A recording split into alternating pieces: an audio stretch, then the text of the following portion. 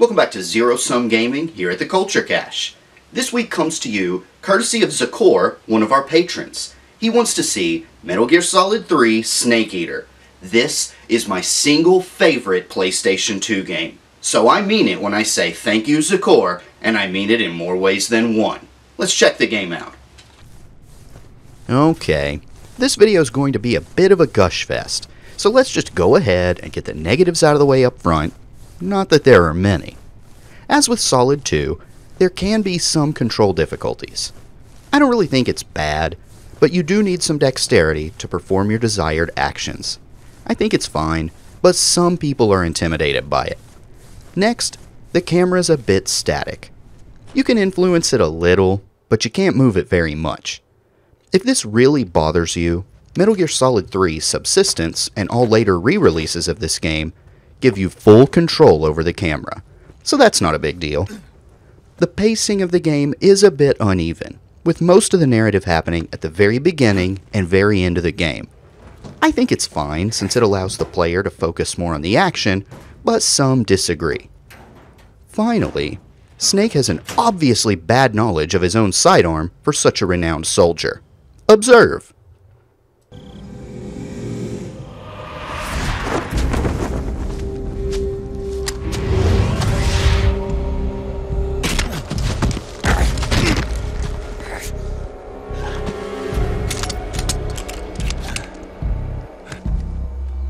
I lost my gun. The boss destroyed it.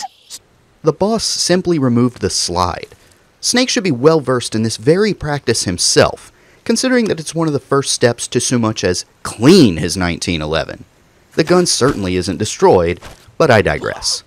This is a series with a sadist who can shoot lightning from his body, multiple different cyborg ninja characters, and a nigh-on immortal bisexual self-mutilator, so that's not really all that strange by comparison. For that matter, the boss's gun, the Patriot, fires bullets in a physics-defying end-over-end manner. There. Now that the very few and minor drawbacks are out of the way, let's take a look at the wealth of good this game has to offer. As I said, this is my single favorite PlayStation 2 game, so let's see the many reasons why. First of all, check out the graphics. I know I'm going to show my age, but whatever. I fondly remember the Atari 2600. It's a lot of fun, but the graphics leave much to be desired. The graphical jump from it to the NES was almost like discovering a brand new eighth color of the rainbow. Large square pixels were replaced by actual characters and objects. Going from the NES to the SNES was another profound improvement. It's like the difference between a child drawing on a sheet of paper with a handful of crayons to a masterfully animated Don Bluth classic. And then, going from 2D to 3D graphics, appropriately, is akin to adding depth to a flat world. Granted, I generally prefer 2D games, but I'm certainly glad the option to use 3D exists. The PS1 made this popular, which is important, but it's generally pretty blocky and ugly. It's the PlayStation 2 that smooths all this out. Going from PS1 to 2 is, graphically, like going from the 2600 to the SNES. If you seriously compare screenshots from PS1, 2, and 4 games, you'll notice the PS2 looks a lot more like the PS4 than it does the 1. And that speaks volumes considering I intentionally skipped 3 altogether. So what about this game's graphics in particular? They're excellent! So lush and detailed. When you're outdoors, grasses have multiple different heights, and believe it or not, this actually becomes a functional part of the strategy of the game.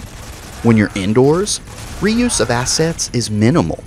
While it is there to a small degree, not overusing the same decorations makes each area unique. Notice I didn't say feel unique, I said unique.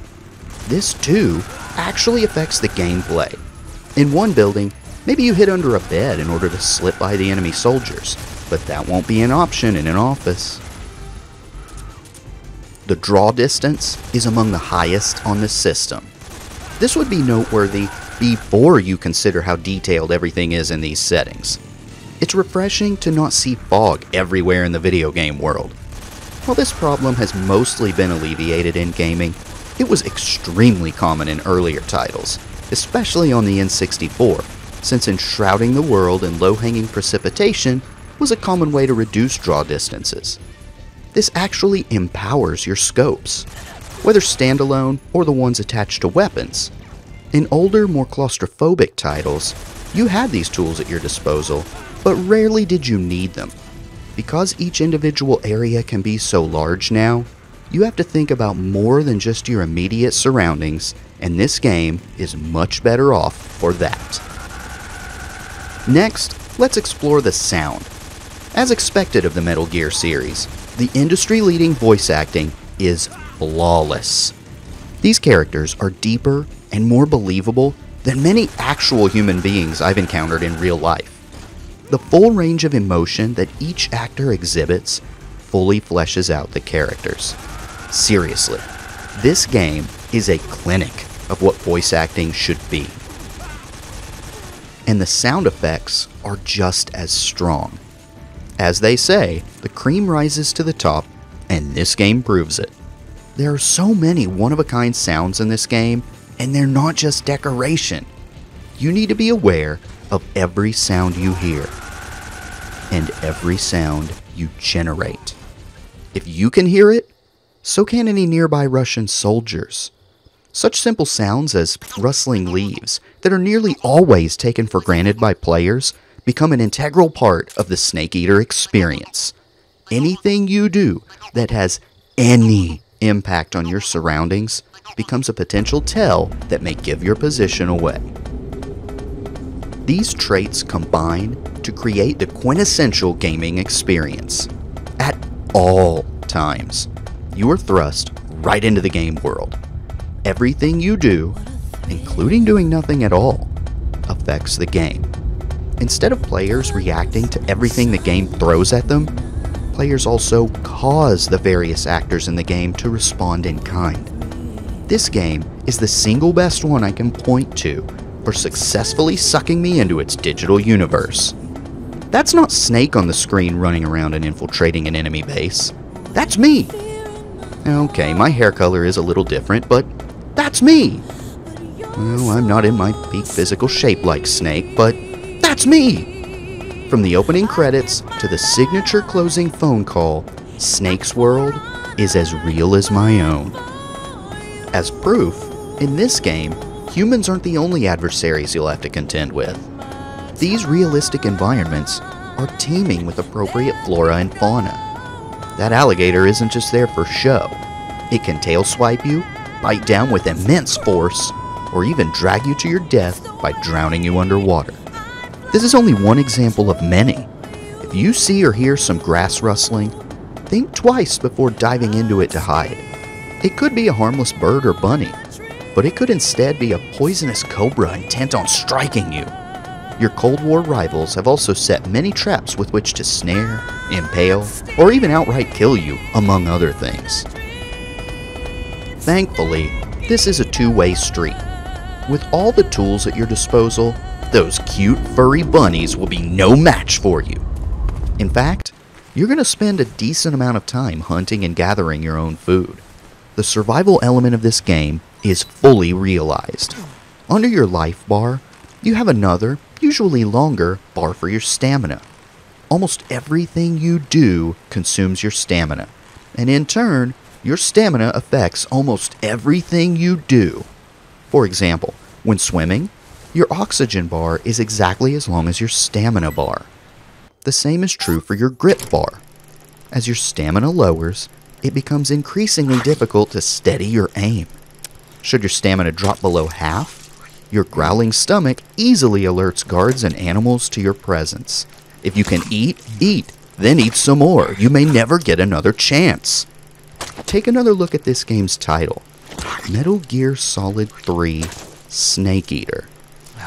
Yep, you're going to be doing that and then some to stay alive in this game. That's tasty.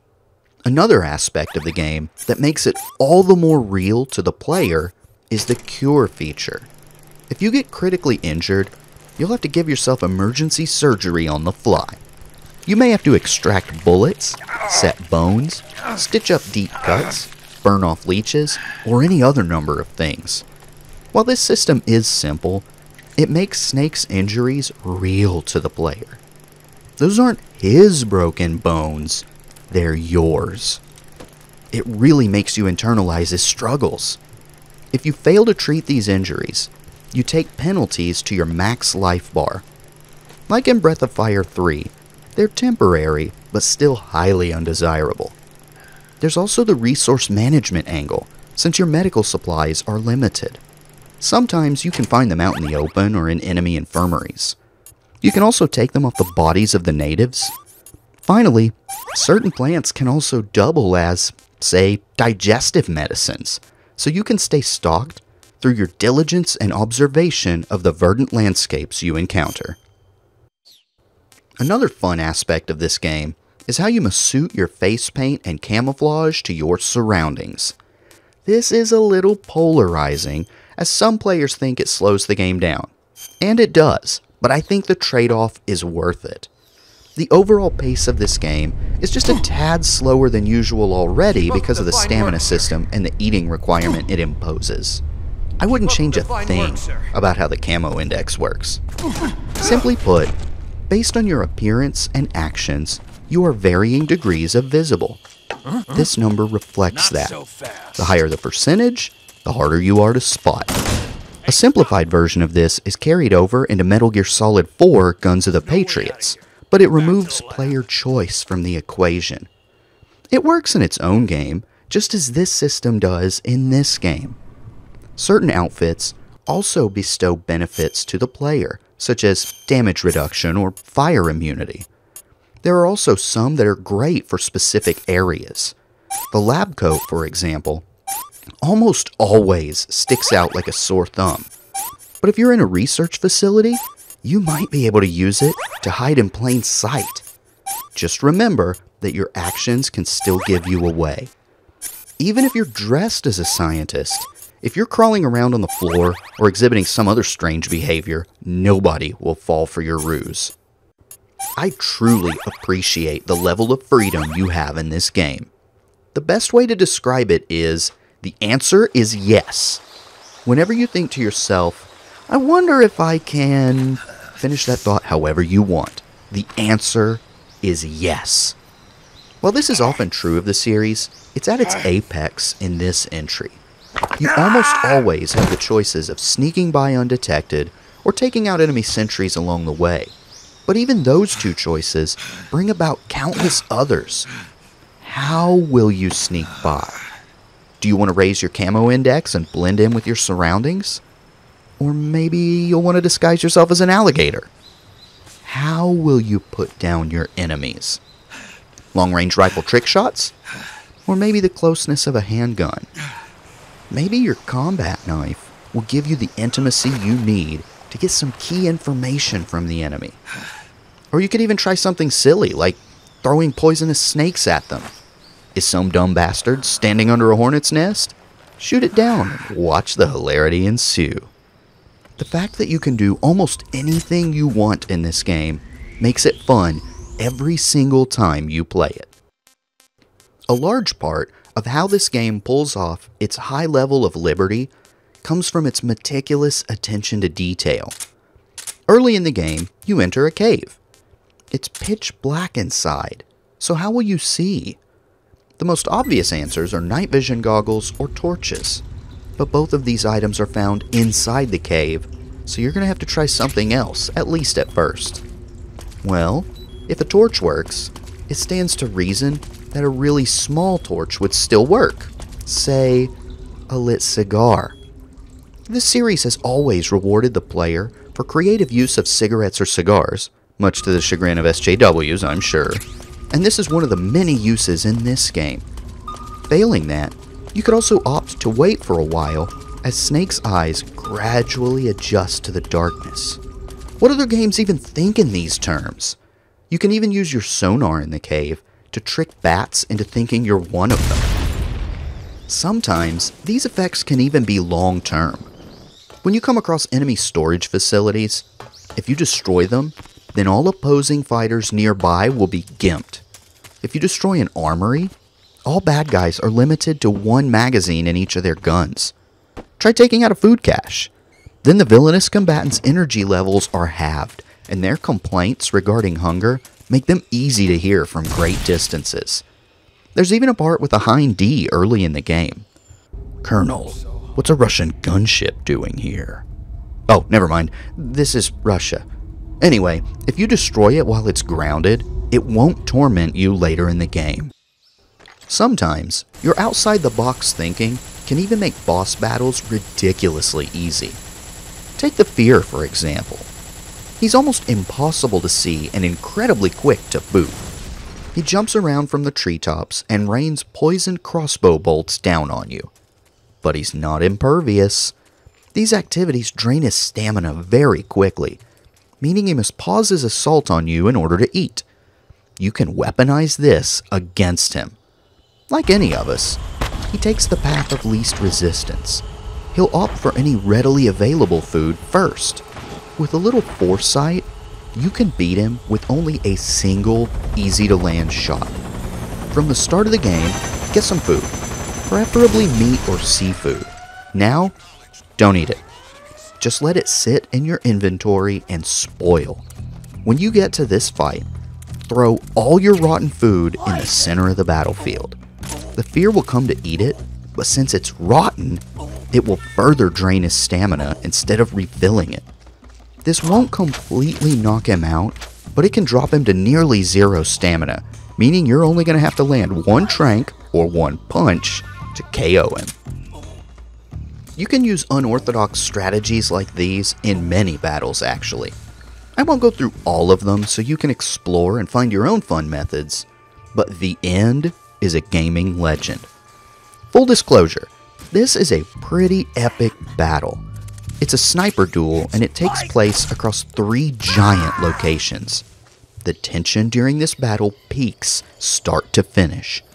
Your first time through, you should probably experience the battle as intended, but on later playthroughs, try some of these silly strategies.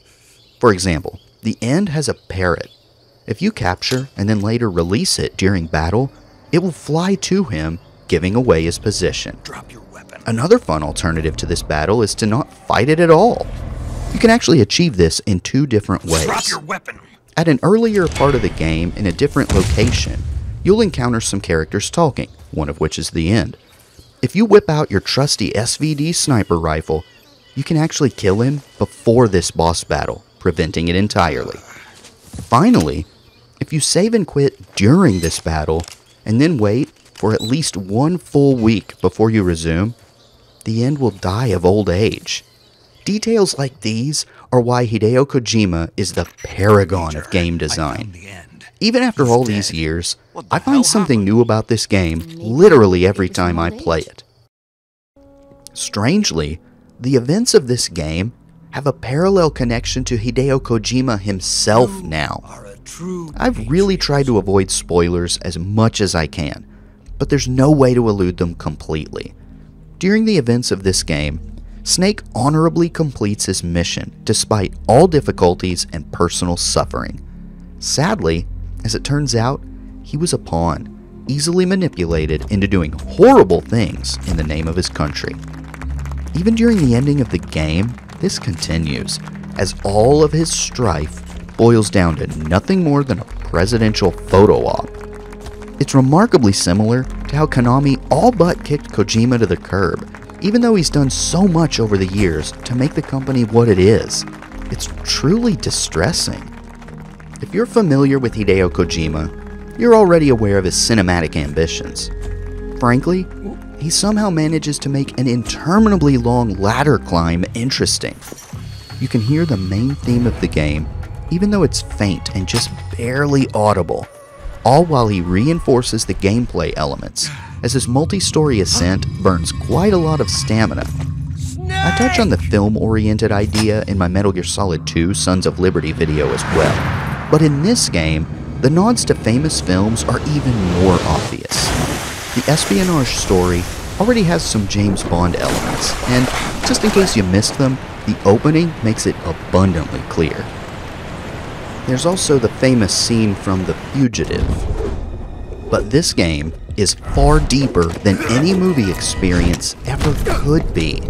Because all of Snake's turmoil is really yours, you will care about him more than any character you're simply passively observing. We already talked about eating, impromptu surgery, and concealment. Any of these alone would already force you to identify with the character, but this game does so much more. After some rigorous torture, Snake loses an eye. If you saw that happen in a movie, you'd probably feel compassion for the character, but that would be as far as you go. In this game, from that point forward, every single time you enter first-person perspective, you'll notice the missing right part of the screen. You have a constant reminder of the animalistic brutality you've experienced firsthand. After this torture, Snake is thrown in prison. If you save and quit while in prison, something special happens. The game explains that Snake is asleep during the time between your saves. Keep in mind the horror he just experienced. Torture, permanent mutilation, imprisonment, betrayal. When you reload the game, before it resumes, you'll actually play Snake's nightmare. It's completely different from anything else in the game, and pretty gruesome and creepy, but incredibly revealing. We are witnessing one event of many that greatly damages the mental stability of our heroic super soldier. In the games as art debate, this game is Exhibit A. It would be moving to see these events unfold on the big screen, but when they happen to you, they mean so much more. You feel the metaphorical knife plunge into your back. You have to deal with your newfound handicap. And you have to pull the trigger. The single last moment of the game before you start the ending happens after you battle the boss. The boss is a mother figure to Snake. She's his mentor, and he clearly still cares for her, despite her Soviet defection. She's defeated, but still alive. She wants you to kill her, and you have no choice in the matter. The game simply will not advance until you execute her. Wow. In a single game, we're introduced to this phenomenal woman. We feel the pain of her Benedict Arnold turn. And then, we must carry the emotional burden of her inglorious death. And believe it or not, there's even more to it than that. You really need to experience this game firsthand. I'll not reveal it all here. Seriously, get this game. Let's engage another poignant moment from this game, the Sorrow boss battle. Up to this point, the game has been secretly storing every single enemy that you've killed and how you did it. During this battle, you'll have to atone for all of it. You will encounter everyone who has died by your hand. For example, during this playthrough, I got a little happy with the knife, and notice how many people with slit throats I have to deal with during this scene. Had I instead opted to, say, blow them apart with grenades, that would be reflected here instead. My favorite is to see the guys eaten by vultures. That's particularly grim. Another important aspect of this scene is to point out that it's not necessarily telling you, the player, that you did anything wrong. Rather, it's making the artistic point of how a man put into extreme situations reconciles the atrocities he's been forced to commit. And once again, that man is you. This game is so emotionally powerful that it's one of the few I can't finish and then immediately fire back up and play again. It makes such an impact that I actually have to decompress for a few days before giving it another go. This is literally the only game I've ever played that forces me into this reflective process, and I love the game for it. There is always this strangely sexual undertone to the series. It kinda makes sense, but it's still really weird. I get it. I really do, but I think it's the only part of the story that could have been done better. Still, it is important to point out, as Metal Gear Solid 5, the Phantom Pain, gets attacked for sexualizing Quiet, it's really nothing new to this series. On a side note, Anita Sarkeesian, social just us warriors, etc., to hell with you. And producers, please don't give in, any more than some of you already have, to these dumbasses who have no intention of buying your products in the first place. They're a plague and a cancer on gaming and culture at large. Anyway, the sexuality employed in this game does help show off the obvious power differential that exists. I'm not totally against it, I just think it could have been done a little bit better. Still, this is the only part of the story that's not absolutely flawless, and that's really why it stands out in the first place. This game is so very near perfect, it's not even funny. I grew up with Metal Gear. I was already in the trenches with this series before it migrated to the PlayStation. I knew I would enjoy this game based on its title alone, but it blew all of my expectations out of the water. And honestly, the series has yet to live up to the high watermark it achieved with this entry. I was already intimately familiar with Solid Snake and his tales, but this game is so well done, it managed to shift the entire focus of the series in my eyes. I now see Big Boss as the primary character, and I identify more with him than the original protagonist. Everything about this game is done so well that it's hard not to. The story is so moving and extremely well written, and the gameplay is simply amazing. When you need stealth, you have all the tools at your disposal to slink around undetected. And when it's time for action, the game delivers at every turn. Okay, is this game worth it? If you were to go check out theculturecache.com, I've got an article about this game here. It's really a character study about Big Boss. Check it out. And if you don't already have this game, there's an ad for it running on that article. You can get this game for $1. This game is worth $1 many times over. But if you don't have a PlayStation 2, or maybe you just don't like the original, there are actually lots of other versions you can get of this game, and you owe it to yourself to play it in at least one of these versions. As you can see, I've already played it through multiple times myself, so you really need to check this game out. Thanks for watching.